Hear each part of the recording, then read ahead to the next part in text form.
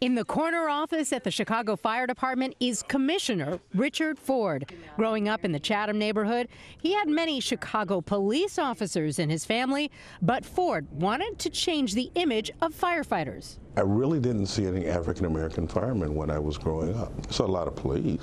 It was kind of rough that first couple of years. Dad was not happy that I joined the fire department. So I wanted to do something a little different.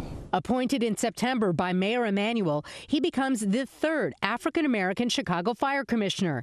And with the promotion of First Deputy Annette Nance Holt, it is the first time that the top two spots at CFD are held by African Americans. We're making progress and we're working together and getting things done well.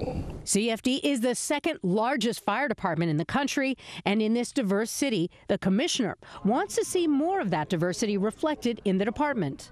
Oftentimes we don't want to talk about race, but when you can be honest and calm, a good conversation can take place. In his 3 decades-long career, he has had many saves, including his own son, who was about 5 years old at the time. It happened at the dinner table after a training session. My son started choking, and I used that maneuver on him and got it unengaged. So this is a beautiful career. We need to push our kids to see if they can get in.